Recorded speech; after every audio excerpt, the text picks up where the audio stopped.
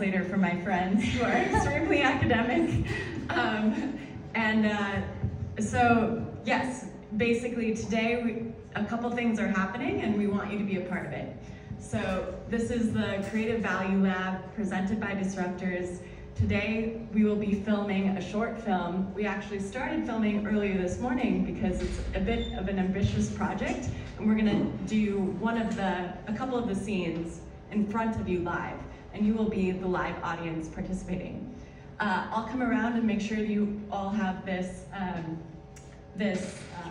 QR code for the survey that Natalia was just speaking about, and you can go through that process and submit, which is so meaningful because it helps us analyze the contributions.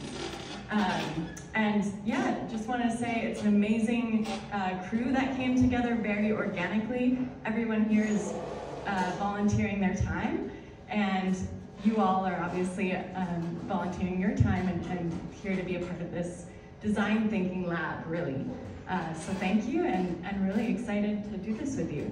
And now I'm excited to introduce Tim, who is also one of the kind of brain innovators of this project. Well, and just, I don't think you named it, David, but what David and his team of amazing devs from around the world are working on is called